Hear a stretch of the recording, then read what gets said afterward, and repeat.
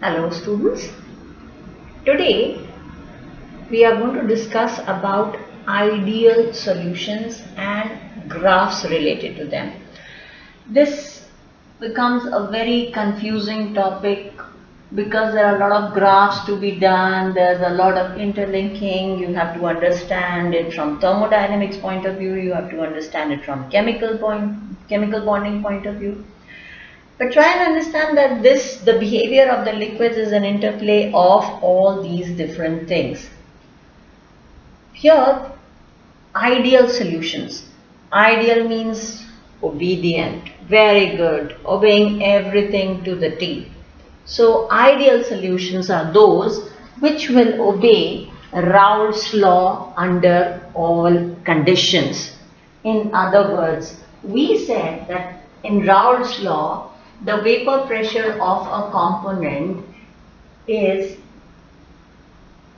equals to the mole fraction of that component in solution multiplied by the vapor pressure of that component of that substance in pure form.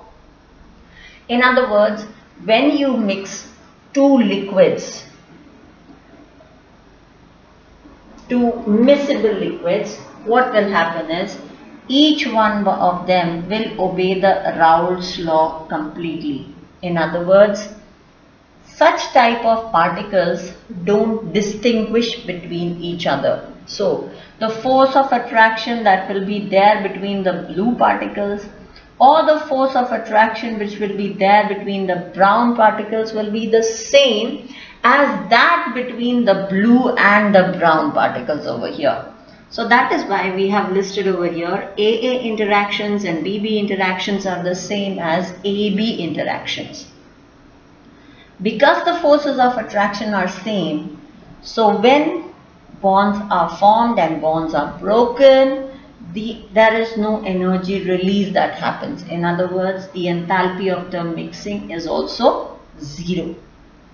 They are pulling each other equally, so there will be no change in the volume on mixing the two liquids. So supposing I have taken 10 ml of the blue liquid and 10 ml of the brown liquid, when I mix the two of them, the resulting product will be 20 ml. The resulting mixture, would be a 20 ml mixture of blue and brown liquid. How can such liquid mixtures be separated and how do we plot their partial pressures? This is depicted in terms of these two graphs which we have drawn. First of all, please remember that these graphs are not drawn to scale. Coming to first, vapor pressure composition. I shall explain each part step by step and you can go through the video again if you are confused and try to explain it to yourself also. We start with the first part of the graph, the vapor pressure composition curve. We know that ideal solutions obey the Raoult's law under all conditions of temperature. So we have got temperature over here constant, vapor pressure, and we here plot the mole fraction. Now, when we have only B in the solution, B means, let's say, my blue particles. If I have only B in the solution, in other words, what will happen over here is, there is a certain value to that vapor pressure and that is called as PV naught. That is the vapor pressure of pure B.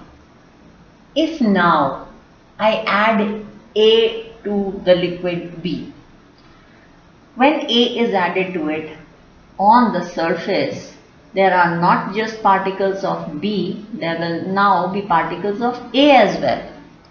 In other words, the vapor pressure of B will decrease.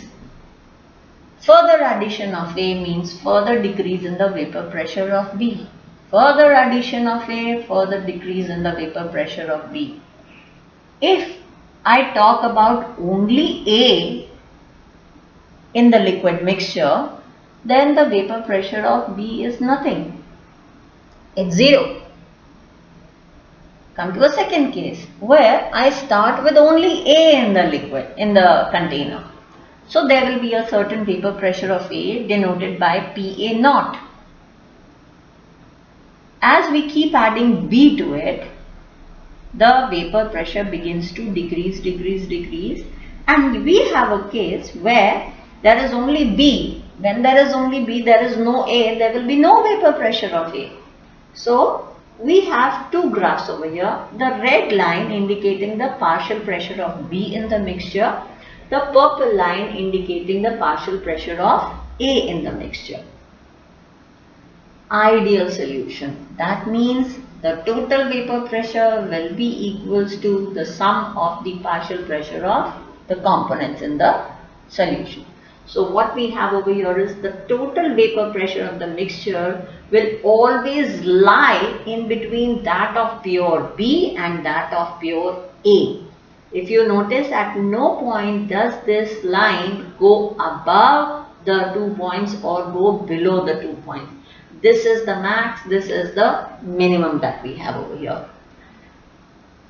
Vapor pressure on the y-axis, composition on the x-axis. That is why it is called as vapor pressure composition curve for ideal solutions. Since we have plotted graph for two liquids, A and B, we have at the first vertex we have A is 0 and the second vertex B is 0.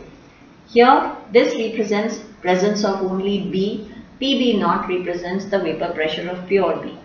This represents only A in the solution and PA0 represents vapor pressure of pure A. Now we shall use this concept in order to determine what will be the composition of the vapor when such a liquid mixture is heated. When this is heated, what will happen is a liquid which has lower vapor pressure. Lower vapor pressure means which is not evaporating easily. That is why its vapor pressure is low. It is not turning into the vapor state easily. Will have a higher boiling point denoted by the second graph.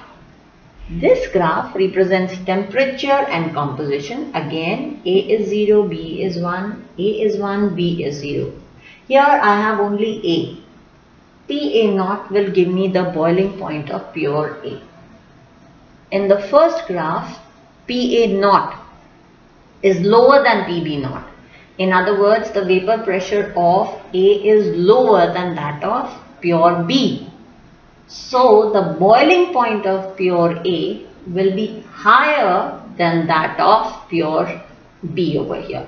So what do we have over here is TA0 represents the boiling point of pure A.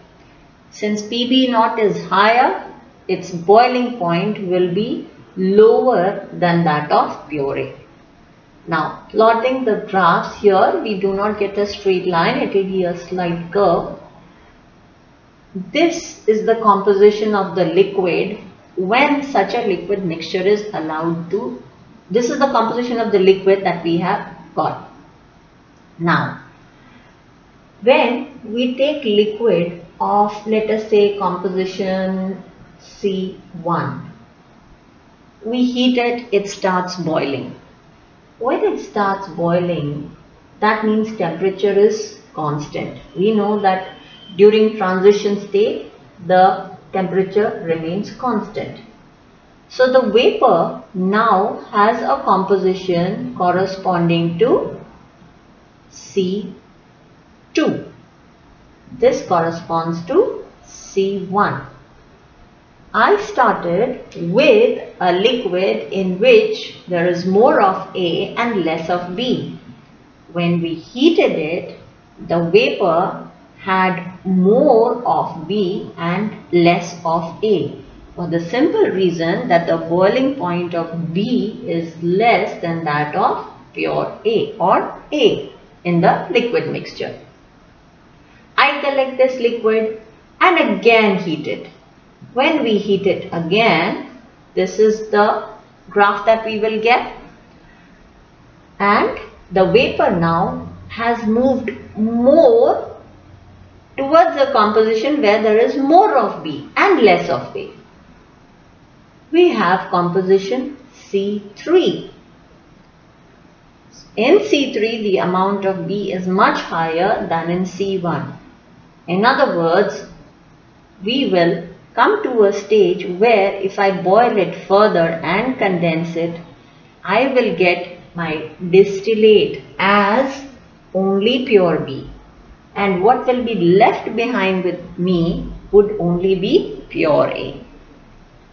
This is the logic that we use when we carry out fractional distillation of liquids.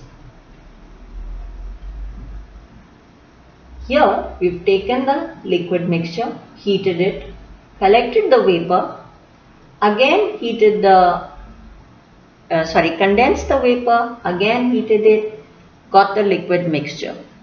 Instead of collecting the liquid every time, we have devised what we call as a fractionating column, about which you would have heard and you would have read in your previous classes.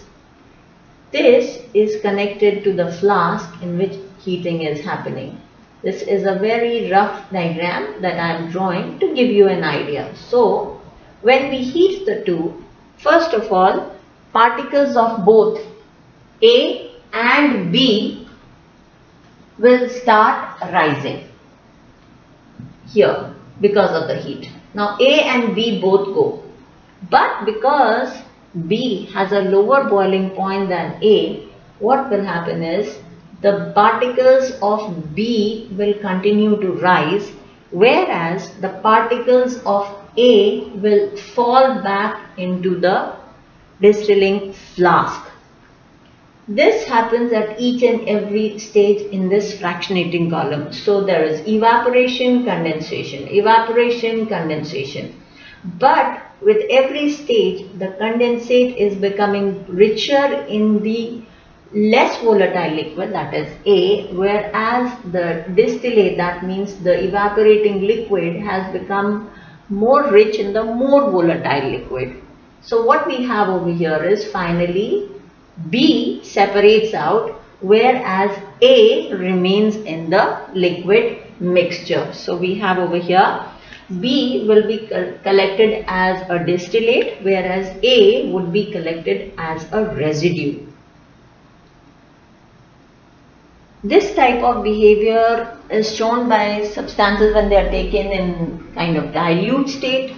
And what kind of substances? Since we are saying that the force of attraction between the particles is similar, so we will have cases like hexane and heptane. If I take a mixture of hexane and heptane, chemically they are similar, behaviorally they are similar, physical behavior. So such type of liquid mixtures would tend to show us ideal behavior. For a write-up on this presentation, please visit the site Learning Chemistry is Fun Google Sites.